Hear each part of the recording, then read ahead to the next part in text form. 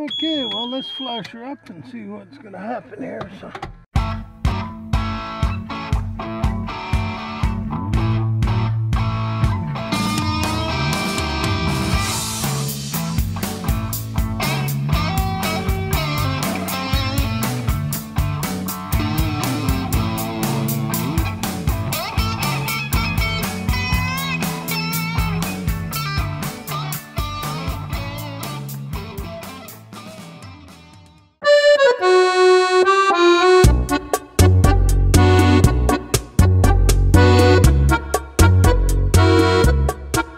Welcome to Jim's Hangar. I'm here and I'm just got Marco from Verona building a hangar for me in Ponoka, Alberta. Thanks, Marco. I hope it's not too cold for you here. So actually Marco's my brother-in-law, kinda, short-tailed brother-in-law in Verona, Italy, and he's got a construction outfit and he gave me this vest, which is very nice of him. So here we are in Ponoka. We're just building this hangar. We did an earlier take on it and it wasn't quite finished yet. So what we're doing now, we got all the concrete poured in the apron.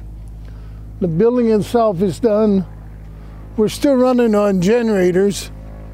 So as soon as we get the power's hooked up, we're just waiting for the hydro or the power company to put the meters in over here. Should be this week. So that's what we're doing in Ponoka. This was the hangar I started first before I went to Wetaskiwin. And now I'm here finishing it. I had no plans on having two hangars. I'm not even sure a year ago I had a plan to have one, but now I've got two. So I've got a 421, a Cessna 421 in a friend's hangar over here. We'll go take a look at it in a minute. But we'll just take you through what I'm doing with the hangar here.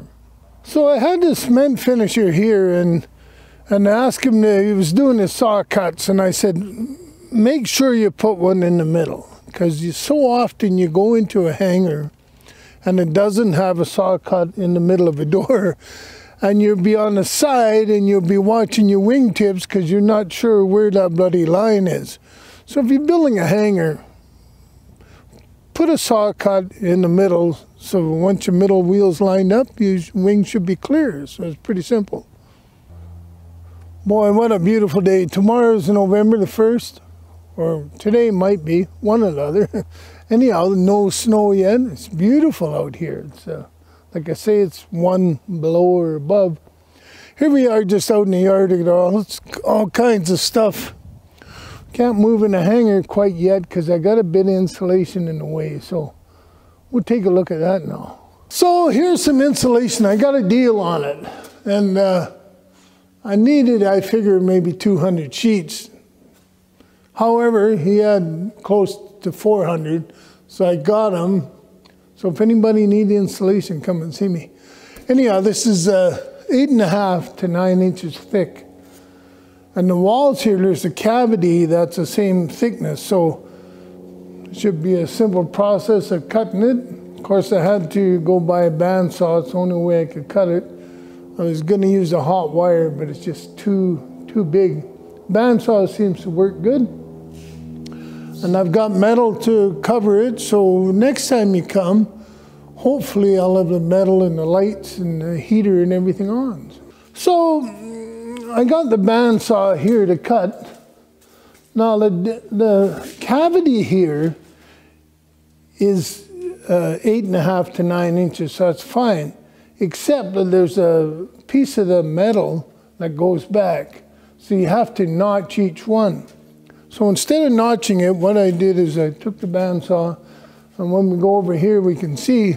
So what we did, we cut this 8-inch piece off, even though the space is almost 9, because otherwise I would have to notch each sheet. So I just cut it off top and bottom, and then I'll cut the centerpiece. So the centerpiece will actually come out here about 1 inch further than this. But that's plenty of insulation. So So that's what we're doing now. In the center bolts there, right in the top where the two beams come together, those two bolts there, I'm going to drop a chain link there so that we can actually put a hoist up if you ever need one. Because once the tin's on, you can't do that. Well, thanks, Dion, for coming around today and seeing how we're doing on the hangar. I think in a minute we're going to go over and take a look at the 421, see how it is. But I'd like to just thank everybody for coming today. And may all your skies be blue, and I'll see you next time.